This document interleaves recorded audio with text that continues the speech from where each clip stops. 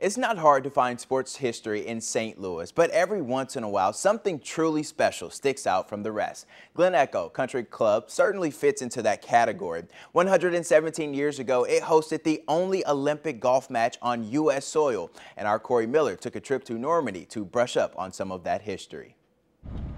From the moment you drive into Glen Echo Country Club, it's apparent it's not going to be your typical round of 18. It's got roots all the way from Scotland direct to Glen Echo. The first and oldest continuously operating 18-hole course west of the Mississippi. Built in 1901, the biggest moment in Glen Echo's story came 3 years later, as St. Louis played host to the Olympic Games, and this North City course hosted the golf events. We'll head down to number 1.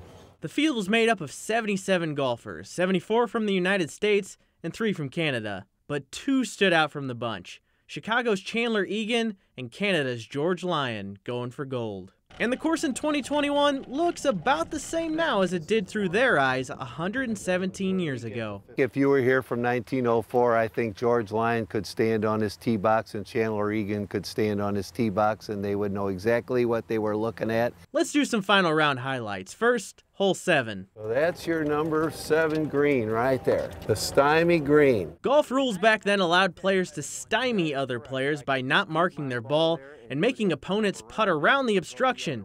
Egan did this to Lyon on 7 and won the hole.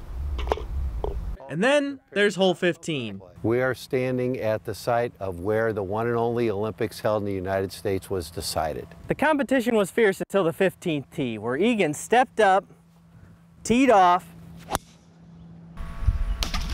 and went directly into the water. Lyon seized his opportunity. Egan's water ball gave Lyon a 2-hole lead in match play with 3 to go, and he closed it out to take the gold. Today, the Olympic legacy lives on at Glen Echo, from Egan's Lake and beyond. Great day on a historic golf course. In Normandy, Corey Miller, 5 on Your Side Sports.